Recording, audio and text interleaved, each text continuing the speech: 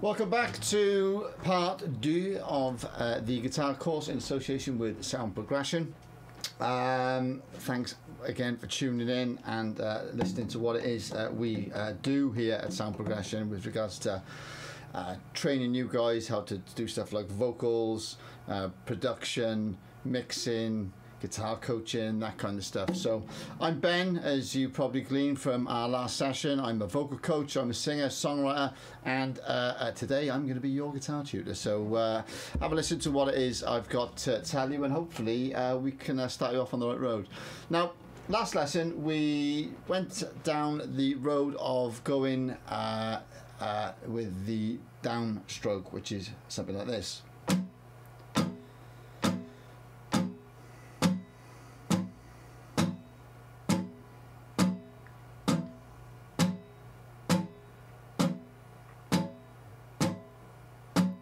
And if you've been practicing that, it comes across easy when I do it, but in order to keep the time, we have to pretty much be smack on the beat and do, concentrate a fair bit.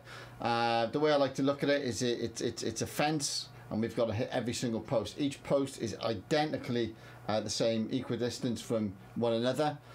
We just have to make sure that every time we're hitting that post, we're bang on every single time. Now, one thing I didn't touch on last time was the plectrum technique. What I wanted to do is when you're holding the plectrum, you can't be too tight, you can't be too loose, so it's a bit of a Goldilocks thing going on here, and you've got to hold it just right. And if you look at the way I'm holding it here, it's just a natural extension of my fingers and my hand. It's almost like I've got one giant nail. So that's important. We don't want to be too tight here. I've seen people doing this. Yeah, okay, I just want you to be nice and loose with it, but not too loose, because sometimes the plectrum will go in there and you're doing this, and trust me, it's a nightmare. I've been there a million times. So I just want to keep on with the downstroke, because I think that's going to be the most important part of the whole exercise here, is just focusing on this down. I really want you to get on top of it, because timing is all we've got. We can't play with time. We've got to be bang on every single time. So we're going to do the same exercise, but I wanted to do it faster, slower, all sorts of stuff. So let's start with this tempo.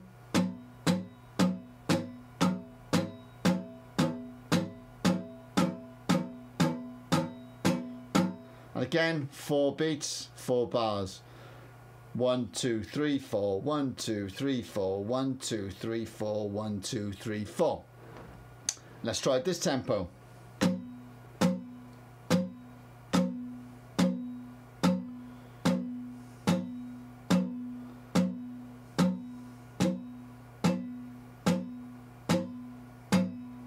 we'll go slower again.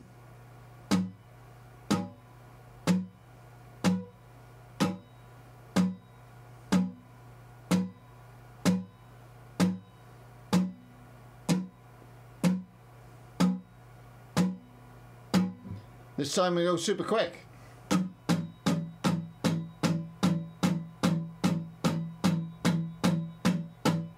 Now, I know it's a bit simple, and I know that you're expecting me to teach you chords and all that kind of stuff, but that isn't going to happen yet.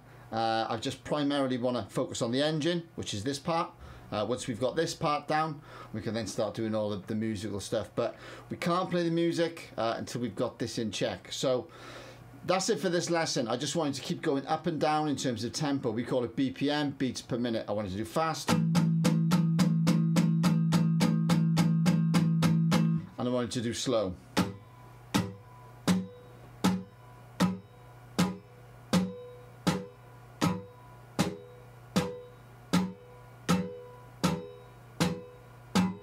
Head on over to soundprogression.co.uk. You can get a little bit more information on what Sound Progression does as a company, how they can help you, a little bit more information on me, what it is I do, how you can see me face to face, and we can go through all this guitar stuff and really get the meat off the bones with it. So get in touch, and I'll see you for session 3. Cheers.